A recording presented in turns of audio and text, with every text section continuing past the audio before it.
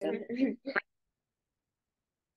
morning, Shady Hills Elementary, and happy Positive Tea Tuesday, everyone. Vincent Reese here with your Tuesday news. And the first news is Mrs. Allen, our PTO, who want not only thank everyone who bought pumpkins, but announced the winners for the Freeze Pop party tomorrow at lunch. In third place, we have fifth grade. In second place, we have first grade. And in first place, drum roll please, our second graders with over 200 pumpkins purchased. You guys raised just over $400 for our student leadership program. Thank you again.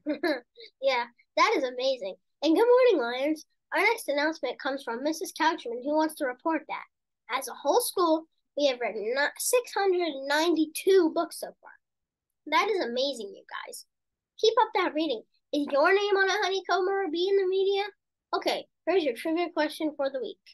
Listen up and get your paper ready. What animal has 3 hearts? 3 hearts? Well, if you know that answer, even if you Google it, write your full name on a piece of scrap paper and put it in the bucket in the cafeteria by Friday. If your name is wrong, you win a prize.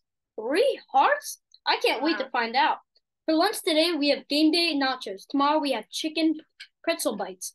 Also, we missed some birthdays yesterday, so happy belated birthday to Jane Alini Cora Santos and Dalton Phillips. And happy birthday to Jalen, Carla, Isabel, Edis, Riley Foster, and Abdiel Gurel. Make sure you come and get your birthday pencil and bookmark in the media. I'm sorry I pronounced any names wrong.